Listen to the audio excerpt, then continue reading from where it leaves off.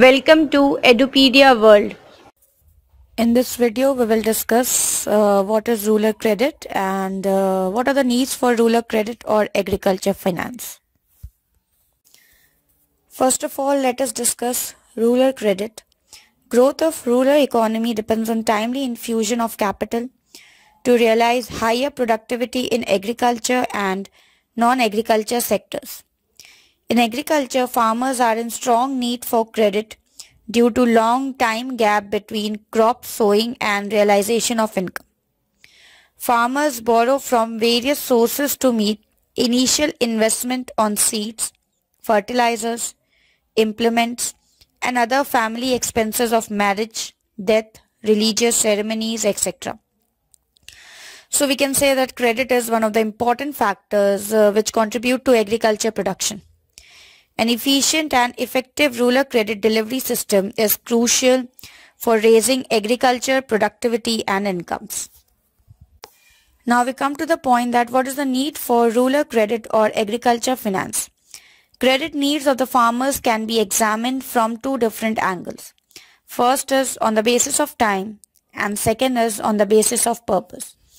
First we will discuss on the basis of time.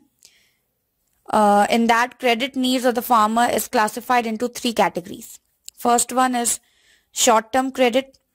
It refers to credit taken for a period of less than 15 months to meet short-term needs. The loan is taken to purchase seeds, fertilizers, paying wages to hired workers, etc. Such loans can be repaid out of current income of farmers. Second is medium-term credit.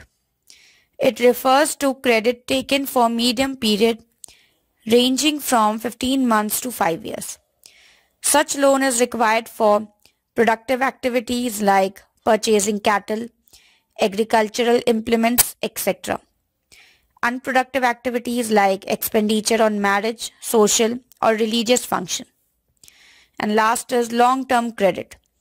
It refers to credit taken to meet long-term needs for a period of more than 5 years and may extend to a period of 15 to 20 years. Such loans are repaid over a long period of time.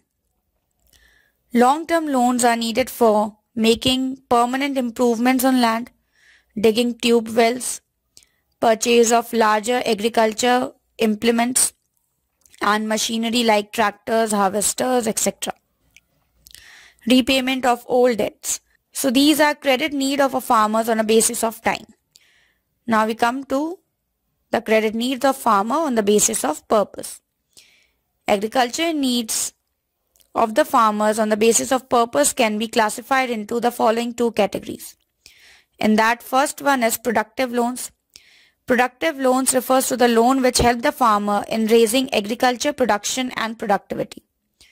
For example, loans taken to purchase seeds, fertilizers, farm implements or for making permanent improvement on land. Next is unproductive loans. Unproductive loans refers to the loans which do not help to raise agriculture production and productivity. For example, loans taken for religious ceremonies, marriage, supporting family in times of crop failure, settling old debts, etc. So these are credit needs of the farmer on the basis of purpose. Thank you for watching Edupedia World videos.